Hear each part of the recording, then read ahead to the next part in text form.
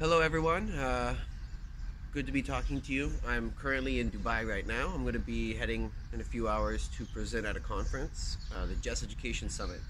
It is currently 7:55 a.m. here, and what I wanted to do is actually take this opportunity, since I'm abroad, to model some of the ways in which you can connect with your students should we need to share videos and connect with our families through distance and virtual learning. So as I'm going through, I'm going to be talking to you in part as if you're my students, but also, sharing some explicit strategies and giving you some tips from the perspective of, from educator to educator. The first thing you might notice is the video quality.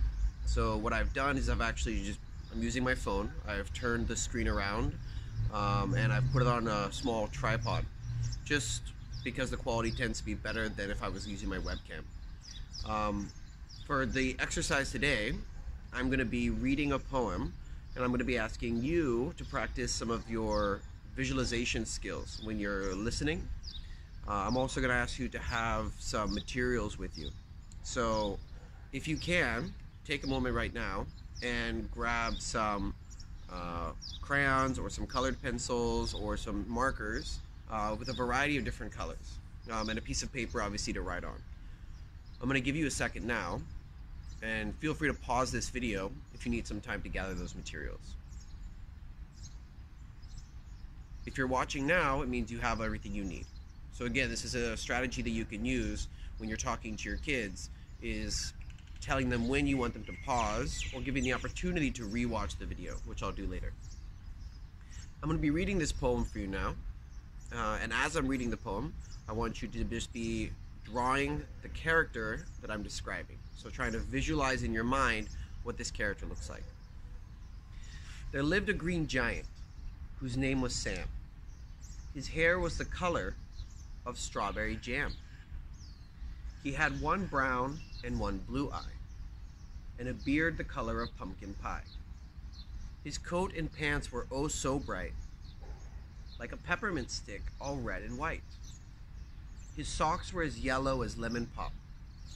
His shoes were as brown as a chocolate drop. His hat was the color of gingerbread, with a tall, tall feather of raspberry red. Now that I finished reading the poem, feel free to go back and rewatch this video as many times as you need to make sure that your drawing of Sam is as accurate as you can make it.